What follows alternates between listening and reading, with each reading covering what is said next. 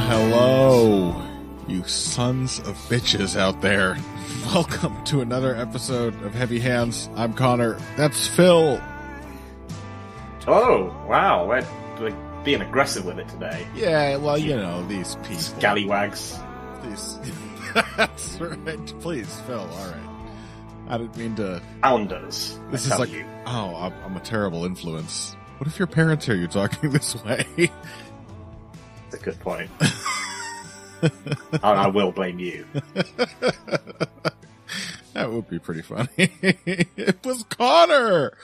First he said a mild slayer, and then, yes, I said scallywags. Welcome to Heavy Hands. We've got UFC 307 on the horizon after, I gotta say, really, pretty solid card in Paris. Granted, I didn't watch all of it, and I certainly did not, watch it, live. So I got to skip through whatever filler there might have been. I got the sense though, just from the replay video that I watched, that it was a pretty well-paced card. It certainly had a lot of exciting fights and a performance, a series of performances that probably made the French crowd much happier than, whatever, Mexicans were actually present at UFC 306. Mm-hmm. And also just a much better crowd than the crowd at UFC 306. That is absolutely true. The French crowd was super into it. As would a crowd like, in some arena in LA or, God forbid, in Mexico would have certainly been crazy and high energy for 306. But yeah, the Paris crowd was awesome. Really, really added to the event as well. So we'll see if we have time to mention a couple things from that at the end of today's show. But UFC 307 is the big ticket. And of course, that has Alex Pereira making yet another title defense. Except this time they forgot to book a top 5 contender. They couldn't find any. They couldn't find any. Oh, they're just going down the list and they were like, he's already beaten, this flawed striker, this flawed striker, this flawed striker, and you just see them like jumping straight past Magomed Ankalaev and going, what about this flawed striker? I mean, there's a part of me, a principled core that wants to, defend Magomed Ankalaev's stake. But also, I do really... And it's also pretty fun. It's pretty funny that they just jumped right over him. Nobody wants to see you. Nobody got time for that, Magomed. Wait in line. The most cruel thing is that he tries to strike with people. It's not even like he blankets. Yeah. It's not even like he blankets people. It's like, what do you want from me? I knocked out Johnny Walker. I knocked out Iwan Kutalaba twice. Isn't that what you want? So, Alex Pereira versus Khalil Roundtree. As a matchup, I don't hate it. Like, it's fine. I'm sure it will be, cool to watch. I'm sure something horrible will happen to the human body. It just sort of comes out of nowhere. That's the only real complaint for it. It does not feel like the title fight to make, but whatever. Supporting that, we've got, Raquel Pennington. Remember that she's bantamweight champ? Remember? She's fighting Julie. I do. I sort of did. It was like oh yeah, when I saw her on the card. Like it was in there. But it wasn't really a part of my active memory. She's defending against Juliana Pena. We'll probably talk about that. And then one that I'm very much looking forward to and afraid of, Jose Aldo versus the streaking Mario Bautista, a fighter I've really enjoyed watching rise to contention, and quite possibly a very dangerous opponent for Aldo in his now second post third or fourth retirement fight. I can't remember which retirement that was. And there's some other stuff too. But let's start off with the main event. Alex Pereira, Khalil Roundtree. What do you think, Phil? Part of me thinks that if they keep running these matchups past Alex Pereira, then eventually someone's going to clean his clock. Yeah. They're just like, here's a, powerful, dangerous hitter who's stylistically, like, super unfavored. Eventually one of them will hit him hard and he'll fall over. The difficulty is obviously, picking when it's going to happen. Yeah. If they just run this particular experiment infinite times, eventually it will happen. Other than that, it's impossible to pick even this kind of weirdly rejuvenated and also, equally, let's say, stylistically coddled version of Khalil Roundtree. Beat Alex Pereira, because this is the other thing about Khalil's recent streak, is that it's almost all against people that wouldn't push him in the ways which have have previously kind of caused him to crumble. Yeah. I mean, the interesting thing about the Pereira fight is that Pereira isn't necessarily stylistically the kind of guy to do that either. But he is also just the kind of person that makes people crumble regardless. Yeah. Yeah, he's sort of, most of the light heavyweights down the rankings are so kind of, one-dimensional. And sort of shallow even in their one dimension. That, Pereira sort of, defies the style matchup rules that might be suggested from the fact that, it's like, shit. It wasn't that long ago, Khalil Roundtree, I was gonna say he lost to, grapplers. That was the weakness. Mm-hmm. But it wasn't that long ago, he sort of just got out kickboxed by Marcin Prachnio. Yep. That was 2021, and he just sort of got low kicked, by like a very patient and pretty consistent long range striker. And that is certainly a mode of Alex Pereira's, that he has access to. So even that kind of fight, it's not like we've never seen him lose that before. And that was Marcin Prachnio. Marcin Prachnio. Much as I love the guy.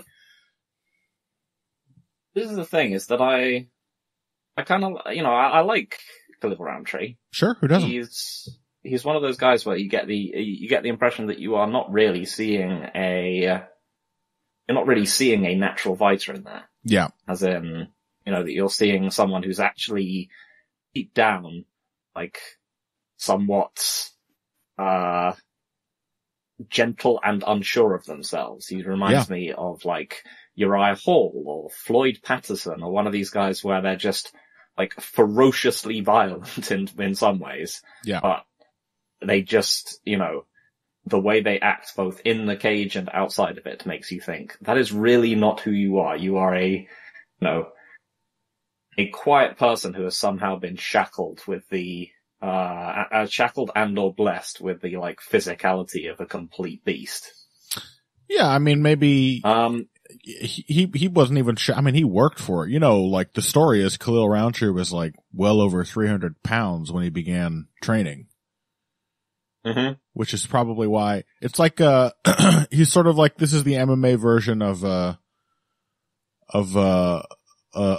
woman who was like an ugly teenager who has a massive glow up as she grows into adulthood. He's sort of MMA's appreciative lover, don't you find? He's still got the low self-esteem of an ugly girl, but, he's turned into a big muscle man. Yeah, absolutely. So I think it's difficult not to kind of appreciate him and his little, like, run and streak that he's been on, which is, generally been pretty impressive and cool to watch. And he is someone who can do, like, cool things. He's a sharp counterpuncher. He's a dangerous low kicker. He's, those things. He knows how to use these threats to set up other things. He's got some trickiness to his game at range. He can counterpunch decently well. There's a lot to like about Khalil Roundtree. But yeah, I feel like he's also, and he has that kind of steady progression of someone who is working very hard without necessarily having the, lightning quick leaps of someone who is intuitively getting everything that's going on. So that we have sort of seen him steadily get a little bit better over time, just piling up improvements, little on little, whilst the sort of core flaws can still be there, and in a way that, rote and well-schooled fighters can, he can often get into losing them and simply continues losing them for the rest of the fight because he can't figure out a way out of it. Yeah. Or where he just gets overwhelmed and his mind gets blanked, as in the Iwan Kutalaba fight. Yeah. I mean, you could certainly argue that one of the, I don't know. There's a couple ways you could interpret this. My impression of the recent wins of Khalil Roundtree's, of this streak, is that, it's mostly been opponents who just, don't know how to push him. Whether on the feet or, with the grappling that used to be, the bane of his existence. That he's gotten opponents who are very much cowed by the first counter he touches them with, or are made very uncomfortable by his low kicks at range, and either end up getting pressured by him, or, as in the case of Anthony Smith, or Chris Dawkins for that matter, make a really crude attempt at pressuring Khalil, which doesn't lead to much. I mean, Anthony Smith was a very cautious pressure performance where he couldn't actually persuade himself to throw very often, because of the counters of Roundtree, and Dawkins just tried to run at him. And that didn't work either. But, I don't know. I think he's just, he's gotten slightly fortunate with his matchmaking to have these performances be as comfortable as they are, because they're all one-way traffic. They're all pretty, relaxing wins for Khalil Roundtree.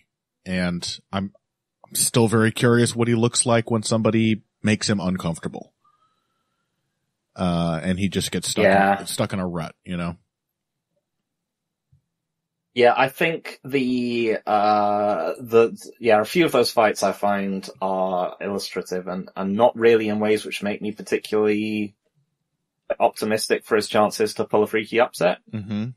Like the Smith fight, it's, Anthony Smith is not an unpressurable fighter. He's not someone that you actually particularly want to let lead on you. He's got a, sharp jab. He can build off it, but he's defensively, quite, lackadaisical. In some ways, it's impressive that Khalil was able to run a primarily defensive game against him and still win quite easily.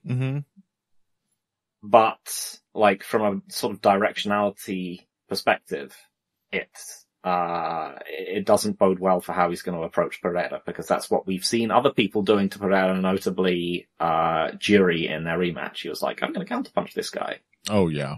I do think Khalil has better defense than Jiri. I mean, if that's for what that's worth. Yeah. Yes.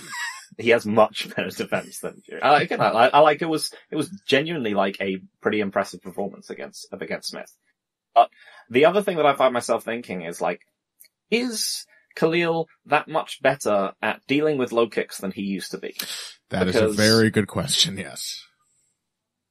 The early part of that, both against Smith and I think against, Roberson. Yeah. There was Roberson, even more, notably, he just ate a bunch of low kicks. His main, tactic to deal with them is either that he just tries to counter them immediately, or that he just starts low kicking. He'll start low kicking with his opponent, and then in both cases he just drives them out of the pocket with sheer power. Mm-hmm. And they're like, I don't want to low kick with this guy, and I don't want to risk the counters. And this obviously runs into several philosophical problems against Alex Pereira, mm-hmm. which are amongst them are, one, it's very difficult to counter Alex Pereira's low kicks because he doesn't wind up on them a lot. And, secondly, he is looking to, that's his game. He is looking to draw those counters out of you so that he can counter the counter. Mm-hmm. To be there waiting on Alex Pereira's low kicks, so that you can counter them is really what he does in many ways. Yeah. And so I think it doesn't signify good things for Khalil. No, it doesn't feel like it. Yeah, the low kicks have been, that's a major reason that he lost that fight to Prochnio that I mentioned. Just ate a ton of low kicks, William Knight style, at the edge of Prochnio's range. He also got, my cat is just yelling for no reason. Jesus. He also got, he ate quite a few low kicks, in the fight with, Dustin Jacoby. Yep. And also just, looked pretty uncomfortable for decent stretches of that fight. Just getting stuck on the end of Jacoby's jab. This is the thing, Anthony Smith, who not only did the classic MMA fighter thing of having the low kicks be effective and then completely forgetting about them for the rest of the fight, but Cat. Jesus Christ, can you hear this? No. God, we're both working here in this apartment. He's just walking around screaming. He must be time to make the biggest impact. Must be a Roundtree fan. But in addition to just forgetting the low kicks, entirely, Smith didn't fill the space at all that he was, that he should have had some command of due to all the forward movement, all the pressure he was applying to Roundtree. But he didn't just touch him with the jab. Another weapon which Anthony Smith has that is good and effective that he just does not use nearly enough. And so he kept doing that thing where you get into range and then you get visibly nervous and you tense up, and the guy who's doing nothing but waiting for you to throw just waits for you to throw, and you throw something big. You try to knock him out with a right hand, and then he ducks and flings a right hook, and it catches you every single time this happens. That was the kind of exchange that repeated itself against Anthony Smith. So I look at the Prochnio fight, I look at the Jacoby fight, and then I look at, in particular, the latest Alex Pereira fight against the rematch with Prochazka, which I thought was maybe the best overall performance Pereira has had in the UFC. Mm-hmm. Because this is a very relaxed, long-range kicking display, but it is also a really active and consistent jabbing performance from Pereira. Body jabs, jabs to the chest, jabbing on the reset, defensive jabs, counter jabs, any which way he could keep Prochazka from just getting to him for free. Pereira was just sticking that jab in his face or sticking it in his gut, over and over. And, I think that could be the most boring version of this fight, and I think it would be one I would just have to pick Pereira in. I suppose. Yeah, go on if you got something. That's just the thing, is that it is yet another Pereira fight where you're just I cannot find a way to pick his opponent, really. Yeah. Apart from they just land the shot of their life on Alex Pereira's giant head. Pretty much. And there's no way that that's not a possibility in all of these matchups, whether it's Jamal Hill or Yuri or Khalil. Mm-hmm. But honestly, if I had to like, if I had to like order them in terms of like which one I thought was like least likely to do it, it probably would be like close. Maybe Khalil would be the least likely. I don't know. It would be between him and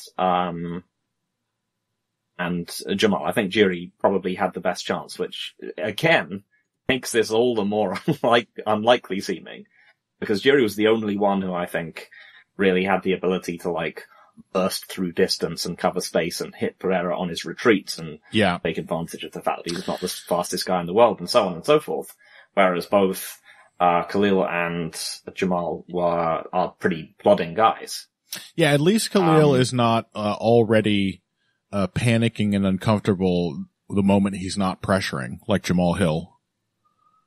Because Jamal Hill is like, given that this was a fight where Pereira chose to come forward and got Hill to back into the fence, that particular version of that fight is one I would never, ever, ever expect Jamal Hill to win. Yeah, that is a version, that is a kind of Pereira fight where Khalil Roundtree will still have chances. In particular. Yeah, that's fair. As I said, I don't want to downplay, like, he did genuinely look good against Anthony Smith, and Anthony Smith is, if nothing else, like, a potent and difficult to read offensive threat most of the time. If you just, try to counterpunch against him. Yeah, but it's true, which is pretty much all he was trying to do. I'll also note the fact that, Pereira has been, susceptible to right hands more than anything else. And, Roundtree's favorite counter is the right hook, the southpaw right hook. Yes. Which can be a particularly tricky kind of powerful right hand to have to deal with. And one that, a lot of fighters are not looking for in the open stance matchup. Pereira's also got the left hook, which is dangerous against any stance and, may very well be the kind of threat that Roundtree is not used to looking for, in his preferred southpaw stance. So that goes both ways a bit, but yeah, I mean, that's really all you can say is that Roundtree can time a counter. He's got like only two ideas of how to counter people for the most part, but, sometimes that works to your benefit. You're not constantly searching for ideas. You're just trying to fine tune the one that you know will work if you get it right. But I don't know. Hanging back, trying to counter Pereira, probably being on the losing end of the leg kick battle for as long as you're not exchanging in the pocket with him, and then having to exchange in the pocket with him, probably at his behest. This just doesn't sound like a kind of fight I would want to be in. So, surprise. Yeah, I think, it's definitely possible to imagine that he could basically recreate the Izzy KO from their recent fight. Yeah. Gets backed into the cage, Pereira maybe overcommits a little bit and just decks him. But again, it just has to be the shot of his life. Pretty much. I will be genuinely shocked if Roundtree has like a round winning performance against Alex Pereira. Yeah. A performance where he takes over the flow of the fight, right? Yeah, that's difficult to see. So, no surprises whatsoever. We're both picking Alex Pereira. Like all Alex Pereira fights, it should be a blast to watch. And I really don't mean to discount Roundtree. I don't, we like the guy. It's just, it looks like a pretty tough matchup. I mean, if he can pull it out and suddenly, have the performance of a lifetime, I'll be very, very impressed, and I'll be genuinely made up for him, because Oh, for sure. great. But Yeah. as of now, I cannot pick it, no matter what happens. No matter what happens in this fight, I'm not going to go back. I don't think I'm going to go back in retrospect and be like, oh yeah, I definitely should have picked Khalil Roundtree. Damn, I missed this key detail or something. I think we hit most of the details. I think, if he wins, it will be, either one of the fortunate things we mentioned or a very surprising performance that leads to that. All right. Well, let's call the main event coverage there then and take a quick break. When we come back, I suppose we're going to talk about Raquel Pennington versus Juliana Pena and, Jose Aldo versus Mario Bautista. A very meaningful bantamweight fight is, next up after that, and maybe a couple other things beside. We'll get to that after this. Hey everybody, thanks for listening to this week's Heavy Hands. If you like what you hear, please consider pledging to support the podcast on Patreon. Patreon is basically continuous crowdfunding. You sign up to contribute a certain amount per month to help us with production costs and the like, and in return you get rewards ranging from a mention on the Heavy Hands website to a question or topic of your choice being discussed on the show. We have a lot more in the works to reward you for your help, and we appreciate every contribution. No amount is too small. Just head over to patreon.com and find how you can help out, the only show dedicated to the finer points of face punching. Now let's get back to it. Welcome back to Heavy Hands. The women's bantamweight title is on the line. Yes, that's right. Raquel Pennington is the champion who holds that title. Her opponent, somehow still the number one ranked contender in this division. Oh my God. Juliana Pena has not fought since 2022 when she had that utterly one-sided loss to Amanda Nunes. Mm-hmm. She's been sitting on a number one ranking since one of the, I don't like to use the word fluke. I think Nunes definitely just straight up had a legitimately bad night in their first fight, and Pena had one good idea, one weird trick that really surprised her. But when you run a fight back, and the rematch looks like that rematch did, it sort of undermines the initial success, and it sort of, it would sort of, I think, in most other cases, probably knock you down the rankings a little bit. I would assume, like, we're not just looking at who beat you, but how you lost, right? That has to be part of it. And then I look at the rest of the rankings, and I think who has gotten the accomplishments to put them clearly over Juliana Pena? Is it Ketlin Vieira? Is it Macy Chase? Right? Is it Macy Chasen? Is it Norma Dumont? They're all top 5 bantamweights. Is it Irene Aldana, who was as badly prepared as Alexa Grasso a few weekends ago? She's number 6. I mean, the only one of any interest whatsoever, and I honestly wonder why she's not fighting for the title right now, is Kayla Harrison. Because they want Juliana Pena to win this, because she's the only... How old is Juliana Pena at this point? Because she was like the young, fresh face of women's bantamweight at one point. At least 35. Let's see. Yes, she is 35. Yeah. She's 35. She's a mother. Yeah. She's not the fresh young contender anymore. She's really like Pennington's generation of contendership, right? Yeah. They're peers. Yeah, Pennington was a young prospect when she first started in the UFC as well, really. Yeah. She's been doing this for a long ass time. I mean, this is obviously not a particularly unique thing to say, but the main thing is obviously that, like, the women's bantamweight division is simply almost exactly the same as the one that both Ronda Rousey and Amanda Nunes just ruled over. And it's never changed. It has simply gotten old. Yeah, honestly. I mean, there are some new names in there, but none of them really stand out as knocking at the gates, except for Kayla Harrison, who is not herself, I don't think, that much younger and has competed for quite a while, just not in the UFC and also not mostly at bantamweight. Mm-hmm. But it's a very motley collection of so-called contenders, and I suppose Juliana Pena, for that reason, has just been sitting at number one since getting killed 8 times over 5 rounds by Amanda Nunes in 2022. Again, that was her last fight.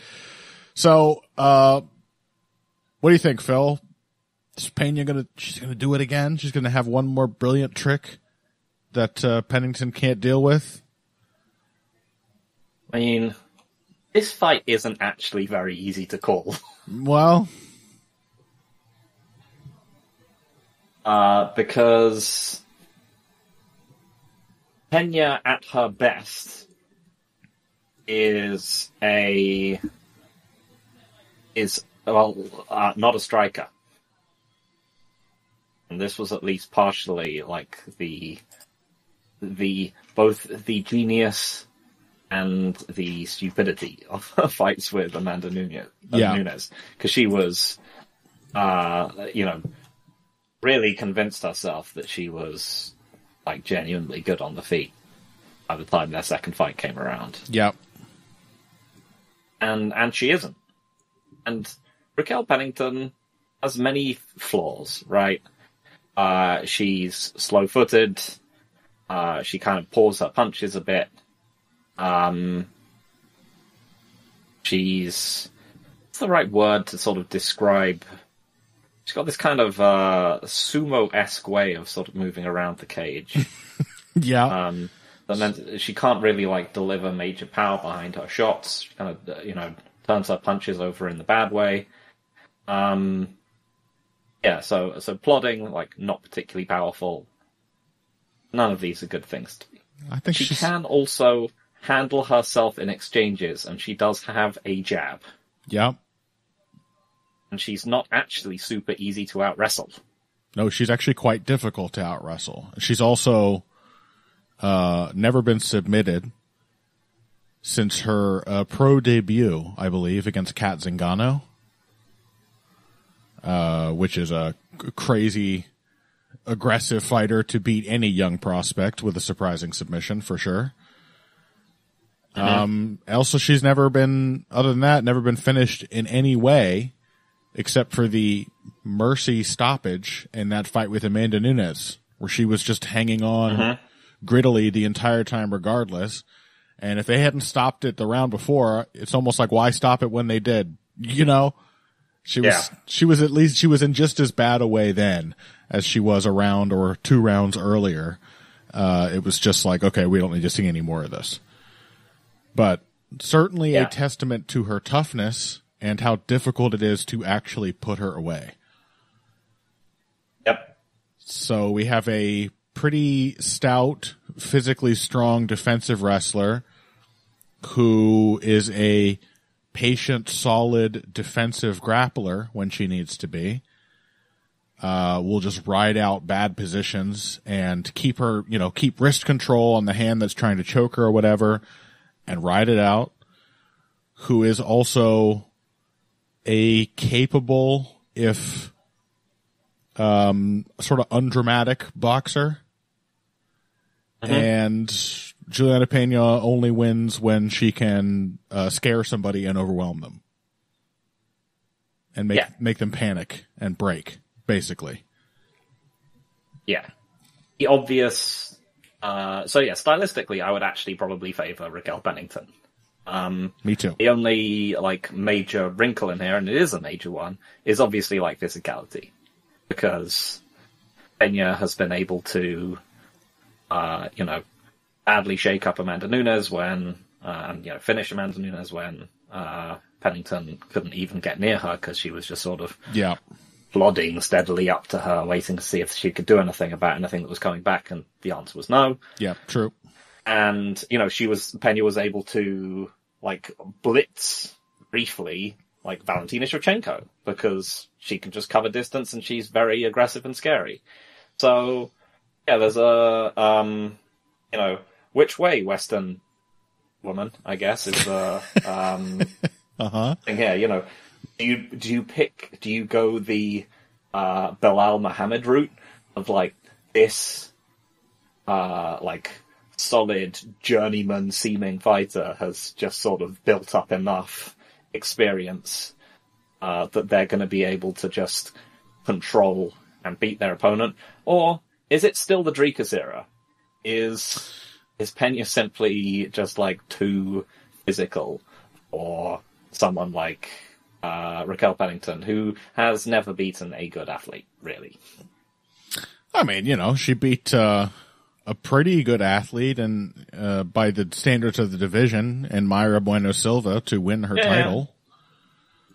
That's true. At the very least, another pretty like strong, physically powerful fighter who certainly tied her up in clinches and got on her back at one point. And Pennington's pretty unflappable, unless you have some massive advantage like Nunes had over her, which was a manifold advantage, right? Like length, speed, power, everything, and better technique, and sort of better shot selection than any other woman in the division.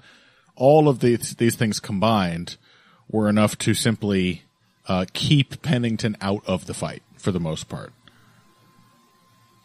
But she was still hanging tough. And then everyone else who does not have this perfect confluence of advantages, even the pretty good athletes, like they basically beat Pennington when they beat her by finding a different way of just shutting her out of the fight.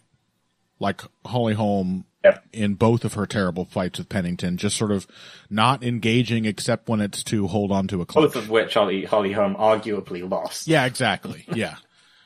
These aren't the most persuasive performances. Or like Jermaine really Durand. Yes, as I was going to say, it's really been like really big, like straight punches. We've just been able to really big straight punchers who are actually genuinely quite good strikers that have been able to beat Raquel Pennington. Yeah, I mean, if you forget about notably, Holly Holm did much, much worse than Jermaine Durand and Amanda Nunes. Yeah, if you forget about half her game, Jermaine Durand to me is about as good as Amanda Nunes. Yeah, I mean, on the feet, she is arguably better. Yeah, exactly. Yeah, she presents many of the exact same problems as a striking opponent at range. So I just I don't think it's going to be pretty, but Pennington's title win wasn't pretty or interesting. It's still won her the title. So I'm definitely taking Rocky here. I will also say, I know I've pointed this out before, but she has improved in the sharpness of her punches in the last few years. She still needs, it has to be a very comfortable pace that she can kind of settle into, but she has gotten a little better at actually putting some snap and some weight transfer in her shots. She hasn't just stopped improving. It's just a very steady improvement that you expect out of, non-elite athletes. Yeah. And I think it's just also that she's just always had a strange stance, and her biomechanics are just weird at this point. Yeah. And they're never really, she'd have to relearn everything from scratch, and she isn't doing that to really be able to hit with power. But yeah, I think she has steadily gotten better.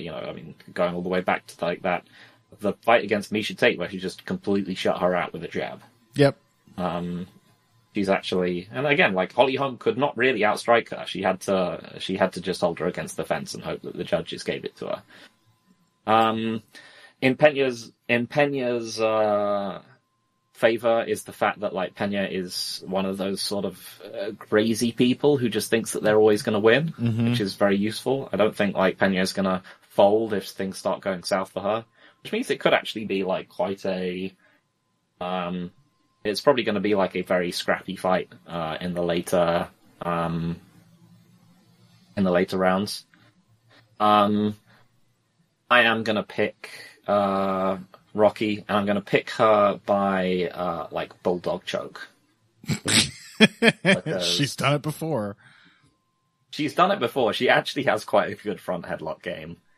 And, like, Peña just occasionally just forgets. Just one of those fighters that just, like... I mean, forgets that the other person has grappling. Peña got guillotined by Jermaine Durandamy.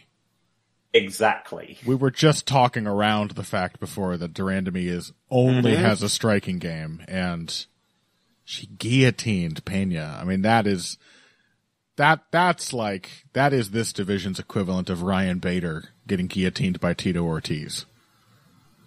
It really is. It's even funnier, let's be honest. Jermaine Durandamy she has just refused to learn how to wrestle and grapple for a very long time. Yeah. I don't know. Yeah. So, Peña will and that's been a consistent thing with Peña is that she completely forgets. She treats people as if she sees someone who's a striker, she completely forgets that they can do the grapple. It's true. I mean, really, in any position, I'm going to pick Rocky to tap her. In any position or phase, she is prone to just fling herself into danger. So, I don't know about the submission call. I'd certainly love to see it. I think we're looking at the kind of decision where Peña probably still picks up 2, arguably 3 rounds just by going crazy in the right spots. Yep. Or possibly like taking the back, for example, is a thing that can happen to Pennington because she's slow. But I think Pennington will hold it together, and I think she'll get a lot of points. Just poking at Peña with the jab and landing the counter right hand and whatnot from range. Gotta have 2 title fights on these pay-per-views. Gotta have it. Get that value for money. I wish I was more enthusiastic. I like Rocky Pennington. Like, I've always liked her. I have a soft spot for her, but at the same time, I don't really get excited about many of her fights. It's more like I'm happy for her when she wins, but I don't need the whole Christmas card. You don't have to tell me everything that's been going on for you this year. Just... okay. I still like Rocky. Yeah, me too. But yes, I'm 100% not expecting anyone else to be remotely interested in this fight. I'm barely interested, and I like her. So, okay. Let's take one more break then. When we come back, Jose Aldo versus Mario Bautista, maybe a couple other things too. We'll get to that after this. Financial support is fantastic, but there are other, even easier ways to support Heavy Hands. Perhaps the best is by spreading the word. We know our fan base. You're all cool, popular people with serious social media presences. You're tastemakers and trendsetters. Okay, there are 1 or 2 of you that don't fit that description. You know who you are, but no matter what, you can always help us out by telling folks about the show. You can also give us a positive rating and review on iTunes and Stitcher, things like that. We rely on word of mouth and positive feedback to grow and improve, so thank you very much for your time and your help. Now, back to the show. All right, welcome back to Heavy Hands. Let's talk about these bantamweights. The great, the legend, Jose Aldo is no longer retired. He, I think, retired after that loss to Merab Dvalishvili. Took a couple boxing matches, rented out his garage to Jair Bolsonaro, and now he's back. He had that fight with Jonathan Martinez. That was his first post-retirement fight, and still mostly looked like Jose Aldo. And still definitely had he had a big psychological effect, I think, on poor young, Jonathan Martinez, who, was just, as a lot of people are, really, really shook by the prospect of fighting Jose Aldo. In fact, I know there's a lot more to it, but I think that is probably the one factor that you can apply across the board, to all of these, like, post-championship fights of Jose's, which determines whether he wins or loses. Is the opponent is it possible to get them into a state where they sort of forget how to fight because they're overawed by what Aldo is doing? And all the guys who have any susceptibility to that at all, just get carved up by Jose eventually. And the few that just don't give a fuck, and just fight Jose the way they would fight anybody else, tend to beat him. Yeah. I mean, that's obviously a very broad way of looking at it, but, it's certainly, you can see a mental breakdown either happening or not happening in all of these fights, and whether or not that breakdown happens, determines whether they can actually make Jose uncomfortable. Yeah, for me, I think it's less about, like, the mystique of Jose Aldo, and it's more about, people have to be, it's more about how comfortable are you with stuff not working. Mm-hmm. Like, people who are willing, like Marab or whatever, like, someone like Marab who is perfectly happy to just, burn rounds doing whatever. Or, Volkanovski, who's just, like, oh, well, sure, I'm racking up points. I ain't landing anything clean, but doesn't matter. I'm winning. Or Piotr Jan, for that matter, who will have a gigantic swing miss, and in his brain of brains will think, how can I throw something really scary after that miss that takes advantage of the move he had to make to evade it? People who are happy with missing, with being confronted with rock solid defense, and don't get discouraged. Yeah.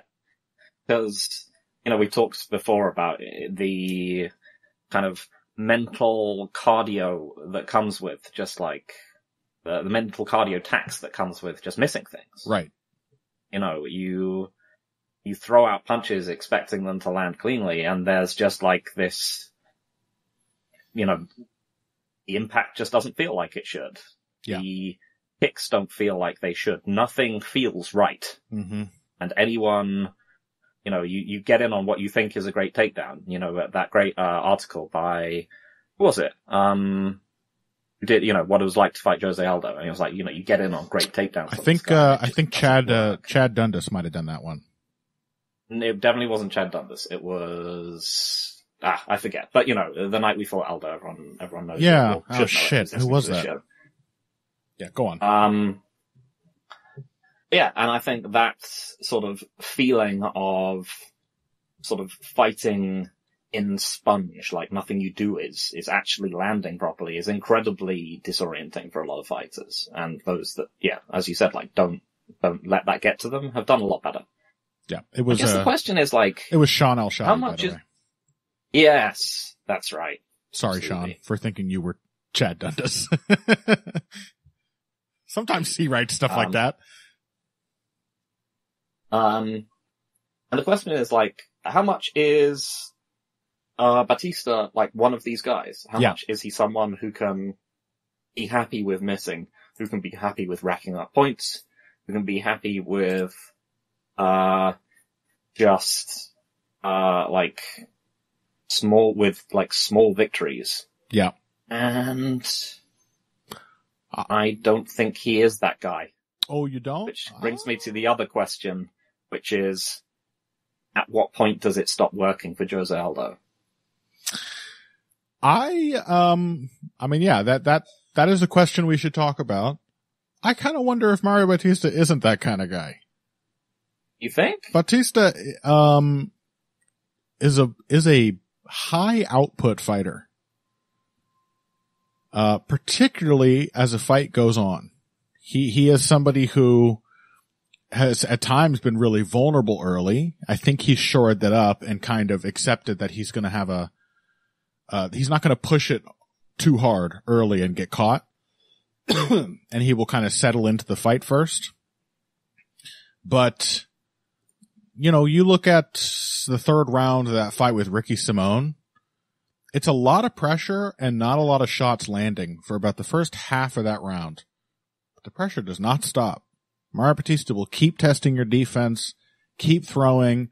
Every time you throw back, will surge after you with 3 punches. I mean, he is a natural combination striker, and I think a pretty natural pressure fighter.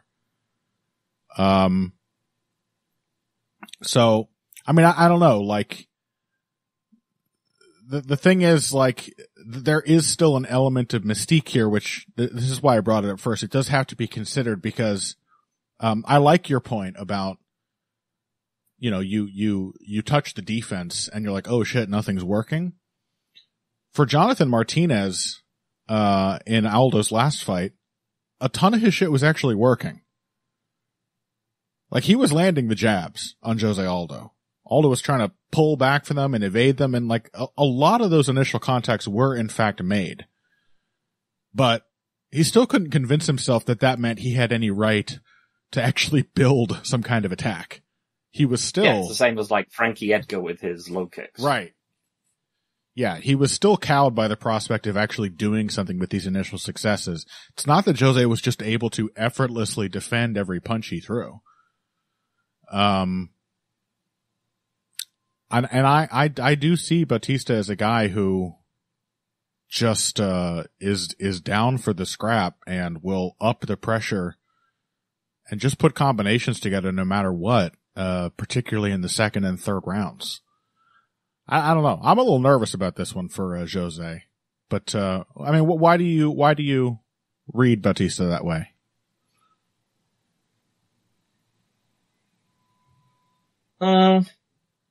I guess it's just because he takes so long to build. He took like quite long to build into the fight against a relatively crude fighter like Simón, sorry. Yeah, Simón. Yeah, he tends to have slow starts. I mean, he used to have crazy fast starts and would get himself into trouble as a result. But you look at the second and third round. I mean, Simón's had a bad run of luck, but don't let that influence you into thinking that it's like he's an easy fight. And Bautista went in there while having an eye on the constant threat of wrestling and defending most of the takedowns, particularly as the fight went on, but also having to think about scrambling to escape them, which he did every single time he got taken down. I recall you being impressed by that because when we talked about it, I was like, you're going to be surprised by Bautista's scrambling. He just doesn't give up and accept bad positions. And he didn't.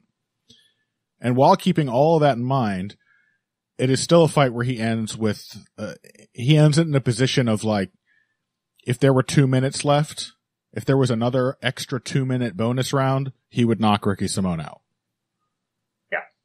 He just is a guy who gets better and better, as a fight goes on. Sort of without fail. And it usually... Yeah, that's fair, actually. I think I'm once again, I think I'm probably underestimating him. I think you're right. Bautista's my guy, so, I might be biased in his favor, but I've had a pretty high opinion of him, going back a few years now. And, I guess to be fair to myself, he's kind of delivered. He's had a really good run, and he has clearly gotten his best wins here at the end of it. And, I don't know.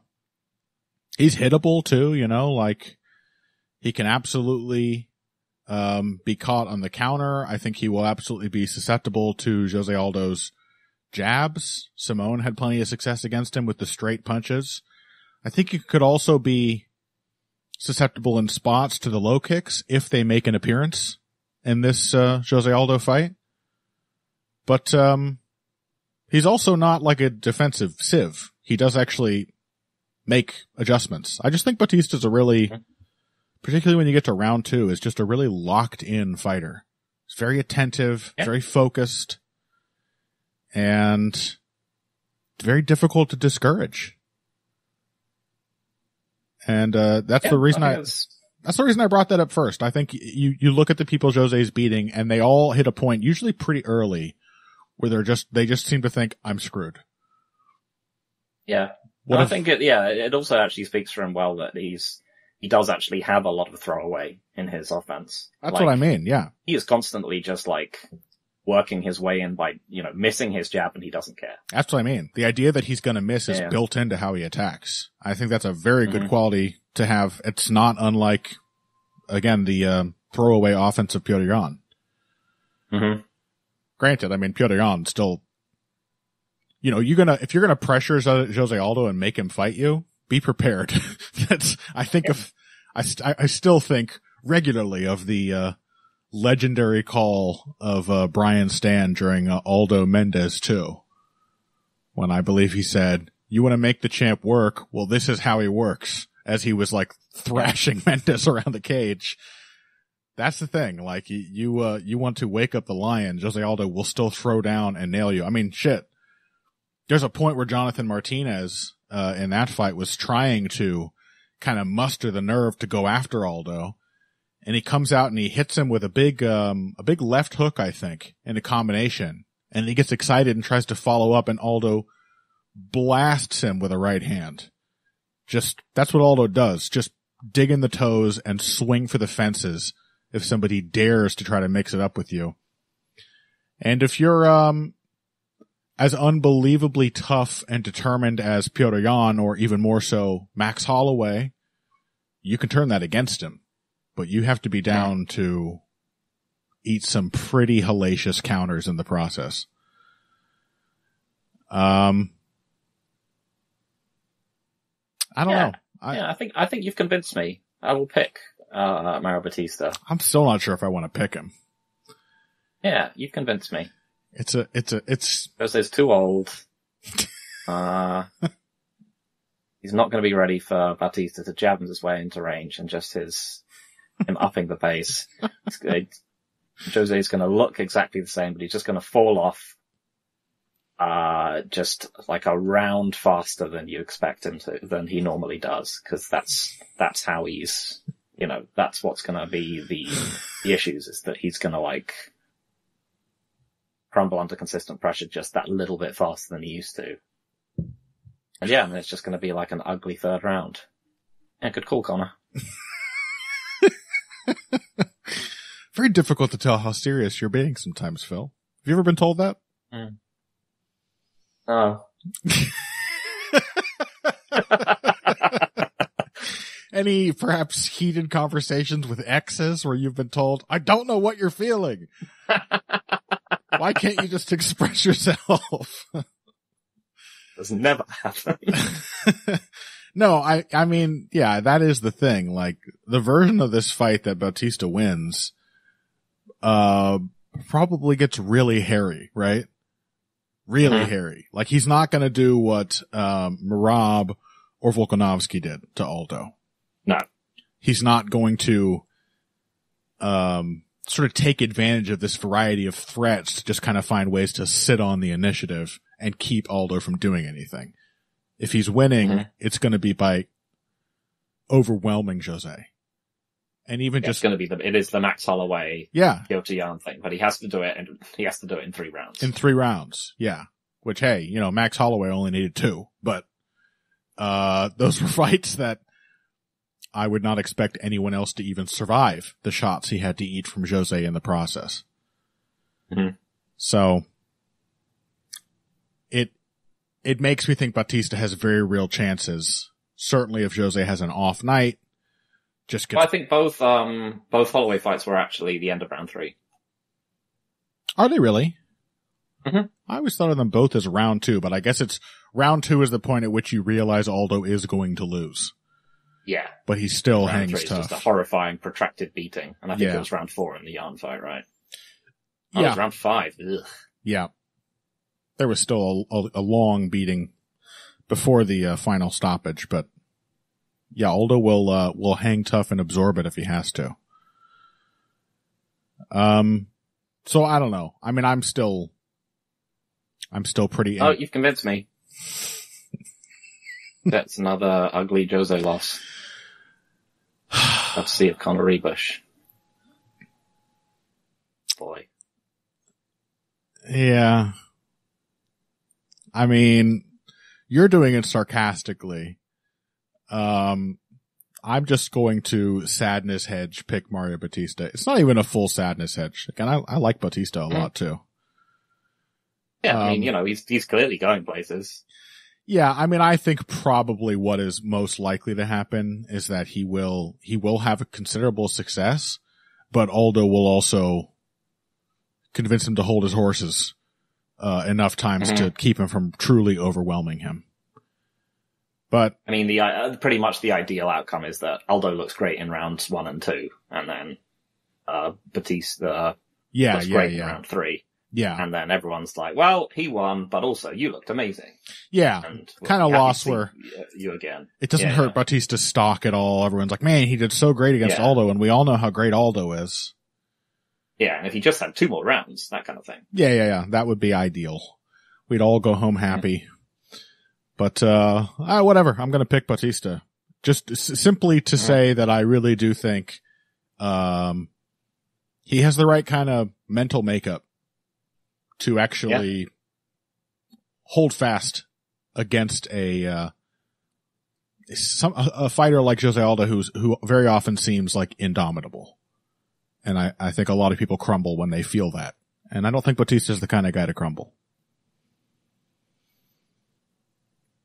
Yeah, I think I underrated him significantly before that Simone fight, and I'm going to try not to do that in future. Yeah. I mean, the other thing is that a lot of the performances that Simone has looked super impressive in, he is out there, dealing with grapplers and wrestlers. And those are the people that he's striking against. Not that Ricky Simone has no striking game, for example. Not that Damon Blackshear has no striking game, for example. But the really impressive thing about Batista is how he can keep his striking game going, and his wrestling and grappling. I mean, those always make an appearance, and I mean, he was taking Ricky Simone down and getting on his back. Just the pressure, he'll mix it all together. But that's the really impressive thing watching Batista fight, is how he can keep his sort of striking flow, he can keep his pressuring flow going while dealing with this takedown threat. It just doesn't affect his processing ability the way it does so many MMA fighters when they have to be constantly aware of that threat. The other side of that, though, is that like he got knocked out by Trevin Jones. I think it was a worse version of Batista, but here is somebody who had a really, really simplistic, exploitable, pure strikers kind of game. And Batista did just run into a fight-ending counter. Yep. He was crushing, up to the point that happened, but he did run into the shot. So we'll see. He's in here against, the best striker in MMA history now. So we'll see how that holds up. Are you actually picking him? Yeah. No, but you don't believe it. Now I feel worse about it. I only partially believe it. I believe it's possible. Oh, you convinced me. Well, all the rest of you out there, place your children's college fund on Jose Aldo. Now that we've picked against him, you know we're wrong. Yep. Okay. Well, any other things that you want to mention from this card, or perhaps from last week's card in Paris? Let me think. I mean, obviously, Dolidze Holland is going to be an incredible technical matchup. I can't believe of all the fights here, that's the one you want to talk about. Skill and will. I cannot believe that's the one you would pick. Yes, you can. I mean, I can, but still. I mean, there's not really that much to say about that. I agree. But it is kind of interesting because it's like, you just got to assume that Kevin's going to take him down and get submitted, right? That would be pretty cool. I don't know. I think it could look like, the most terrible fight of all time where Roman Dolidze is holding Kevin Holland against the fence, sort of, suggesting that he wants to take him down without really having any actual wrestling fundamentals to turn to. And that Kevin Holland is not going to be able to get out of these protracted clinches. That's a version of the fight. So you're saying you are not fascinated by the potential matchup between Roman Dolidze's offensive wrestling and Kevin Holland's takedown defense? Yeah. I mean, this is the fabled stoppable force meets movable object matchup. Yeah. Yeah. Everybody's favorite dynamic. But yeah, other than that, I like Joaquin Buckley's just going to take Stephen Thompson down a bunch and possibly finish him on the ground. Yeah. That one I actually am interested in, because if Joaquin Buckley goes in there, as he may, with a chip on his shoulder, thinking he's going to flex his striking, I think it's still very possible for virtually any MMA fighter to get chewed up on the feet by Stephen Thompson. Yeah, he's been taking people down too much lately. Yeah, oh yeah. I think that's if he's scared enough to take down, who was it? He had that terrible fight with, single big punch man. Nursultan Ruzaboyev? No, Abdul Razak Al Hassan. Oh, yeah. If he's scared enough to just be out there shooting doubles on Abdul Razak Al Hassan, he's definitely going to be doing it on even a decrepit Stephen Thompson. Oh, yeah. No, I don't doubt it. He's been hitting takedowns, basically throughout his entire welterweight run. I mean, he crushed Vicente Luque on the ground. Mm-hmm. He got plenty of good takedowns against Ruzaboyev. The wrestling has become a really regular part of his game at 170. So yeah. And basically anybody who suggests a takedown these days, including Kevin Holland, will manage to get Stephen Thompson to the ground. He just forgot how to wrestle. He got too old to continue having the late edition skills in his wheelhouse. He's reverted to classic Stephen Thompson form. Yeah. And then, the rest of the card is mostly people that you've heard of. Marina Rodriguez, Yasmin Lucindo should be a lot of fun. Austin Hubbard, Alexander Hernandez should be decent. Tisha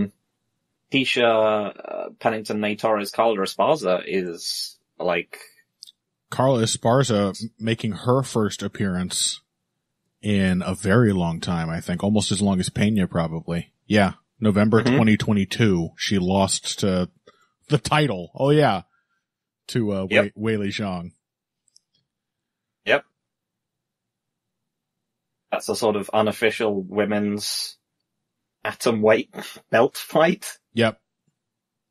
And Court McGee, Tim Means is just a real old person's fight. Yeah, you know what though? If they're gonna give Tim Means any more fights, I'll say right now, if anybody wants to go check out an older piece from a few months ago now on my Substack, I did write about Tim Means after he got knocked out by Uros Medic. It wasn't about him getting knocked out by Uros Medic, rather it was about the great sort of dark horse career, full of just little sparkling moments of great technique and toughness and everything that Tim Means had.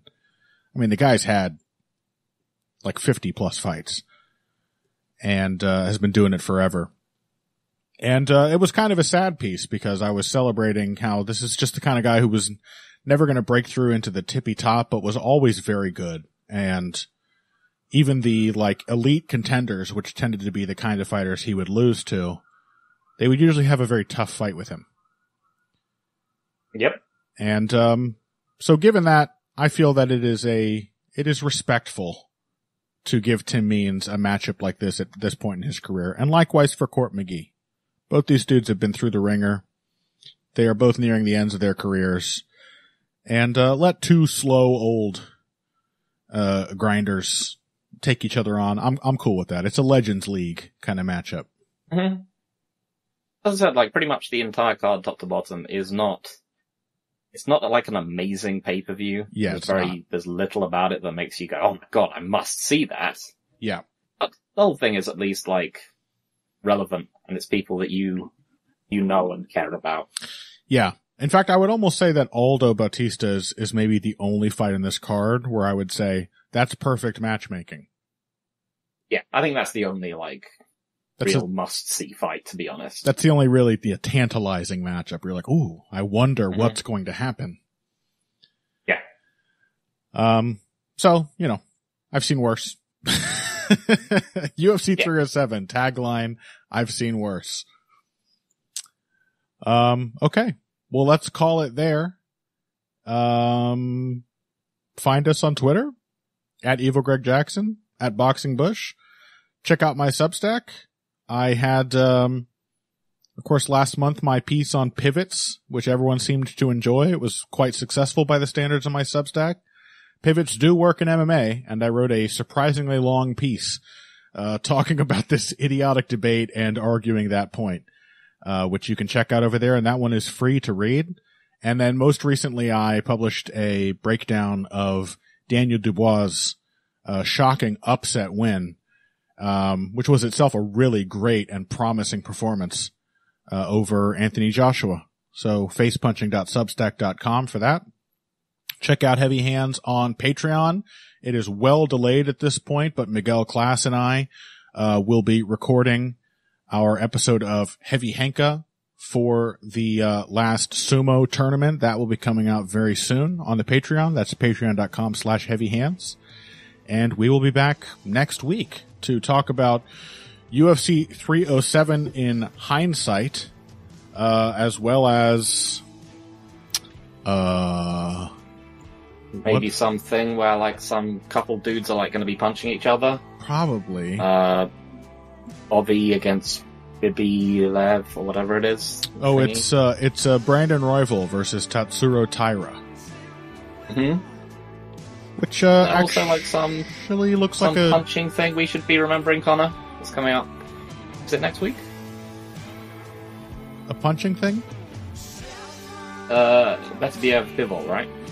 Oh, we can talk about that. I didn't know you had your eye on Dmitry Bivol. Like everyone does at the moment. We should talk about it. I would be happy to talk about that. Okay, we'll talk about some boxing next week too then, if we've got time for it. Great. Anyway, that's all for next week. Until then, if you came here today for the finer points of face punching, you came to the right place. This has been Heavy Hands.